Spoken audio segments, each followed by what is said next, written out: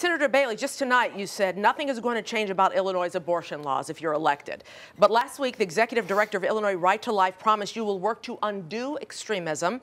If elected, would you pursue pro-life policies through executive orders? You've got 60 seconds. Well, let's talk about extremism.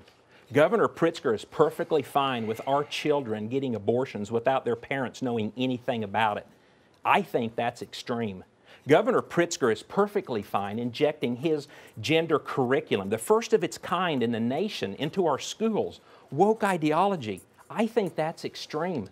Governor Pritzker's Family Foundation is the primary sponsor for experimental gender surgeries in children's hospitals all across this nation, right here in Chicago. False. I think that's extreme.